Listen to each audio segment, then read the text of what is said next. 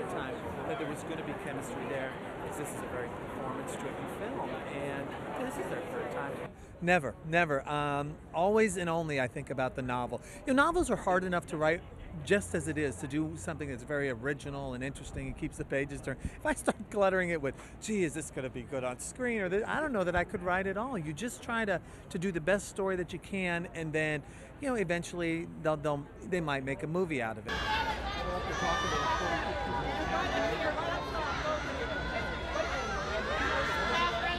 Isn't that the strangest thing? I've been very blessed in the whole film to whatever. And a lot of people have read the book, I guess, right? A lot of people have read a lot of your books. I've heard this. I've heard this. I've been, like I said, I've been very fortunate. And I've been really fortunate that a lot of great films have been made. Safe Haven is no exception. People are going to like this. It's exciting toward the end. It's got a lot of big thriller element, and people are going to be surprised.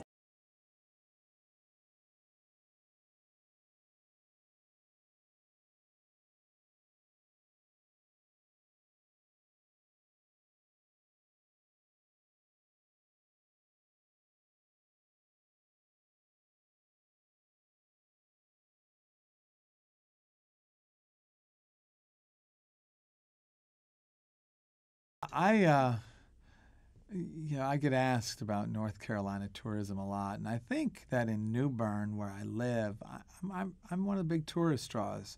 I do know that the tourist boat floats right by my house every single day, waving as I'm sitting on the porch, and I wave back, right?